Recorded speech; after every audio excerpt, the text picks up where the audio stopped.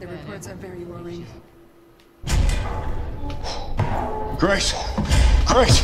This motherfucker don't waste Abby or I'll break your idiot neck. I got you in the New Orleans dossier. I'm sorry. It's just that it took me hours to put her down. Okay, let's roll. In other news, the Minister of Public Security, General Engel, has resolved to clean up the streets of America from, quote, all criminal and terrorist elements.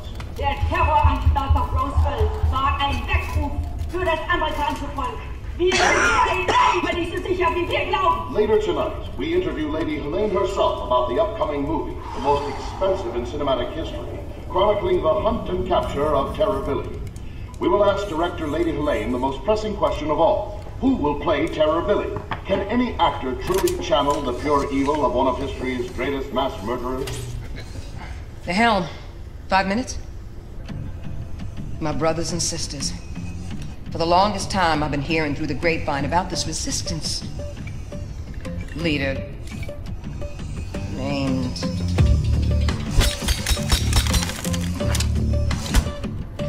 Horton. I'm so sorry. I'm still trying to calibrate the fucker.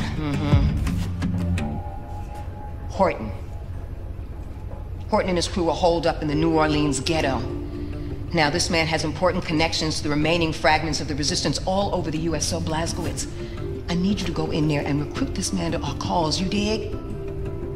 However, this shit ain't gonna be easy.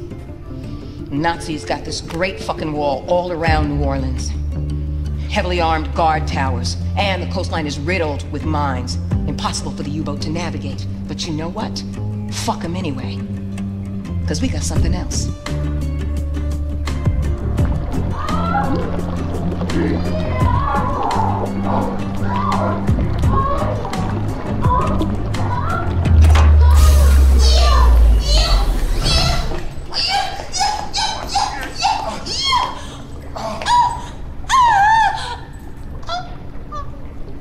I'm sorry.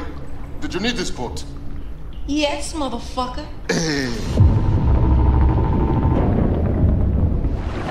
Anya, tell me what to shoot, Grace.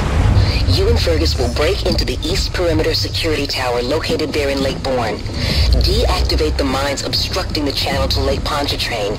Then, we sail this boat into the city and bring all surviving souls on board.